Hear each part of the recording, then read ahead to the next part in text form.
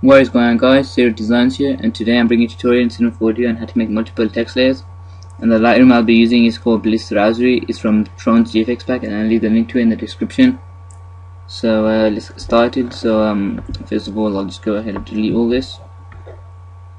And second thing, you want to go to Mode Graph, Mode Text, and then change your text to anything you want, but preferably after tutorial since it is one. And the font I'll be using is made in China. And you want to change your depth size to 60, and I'll also put the font in the description. So what you want to do is you want to just grab a material. These are already presets, so I'll just go ahead and just drag that and use it. And next thing you want to do is press Ctrl C, Ctrl V. You get a duplicate layer. Click on the material of it and just click delete.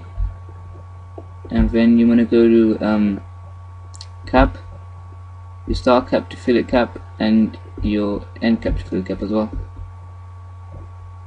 And the steps for the start of it, you want to have it at 5, and the radius of it to be 1, and the end cap you want it to be 4, and the radius to 1 as well.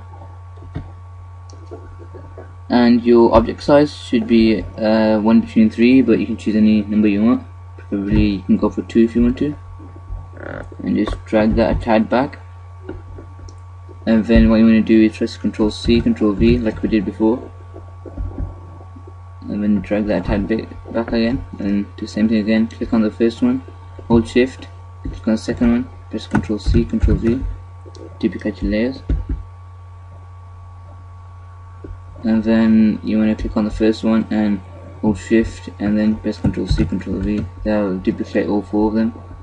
Just drag that to the back as well, and delete the last one.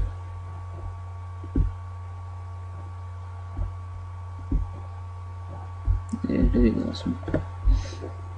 So yeah guys, I'll just quickly render that, show you how it is, and I'll come back to it once the render is done.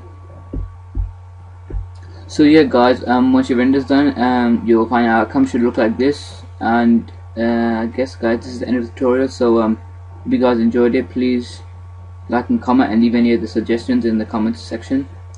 And yeah guys, that's it for the tutorial. Peace, I'm out.